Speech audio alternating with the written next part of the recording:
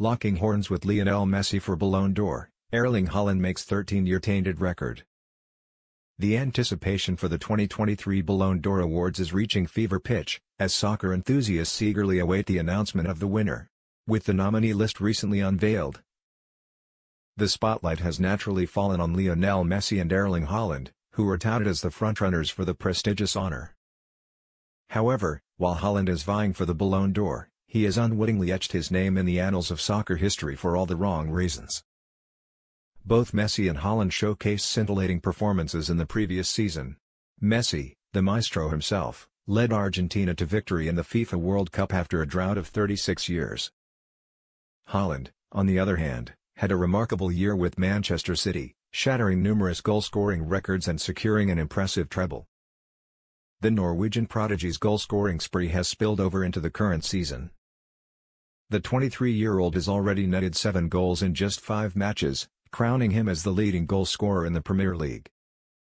However, Haaland's recent encounter with West Ham in the London Stadium added a tinge of infamy to his otherwise dazzling run.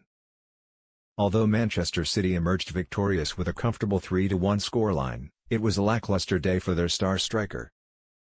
To everyone's surprise, he missed a staggering 5 big chances throughout the match. What makes this statistic even more significant is that no player has missed more chances in a Premier League match since Opta started collecting data in the 2009-10 season.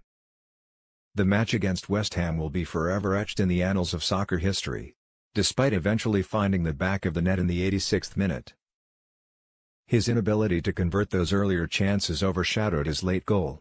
Also, he is the player with the most big chances missed, 8, in PL this season. Even while this performance against West Ham has no bearing on the Ballon d'Or vote, it has undoubtedly raised questions over Haaland's prospects for the Ballon d'Or. Adding to these doubts is a recent statement from his national team coach. Norway manager snubs his star player for Lionel Messi.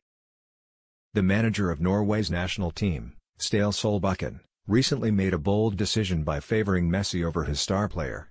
In a recent interview, Solbakken shared his thoughts on this year's Ballon d'Or outcome.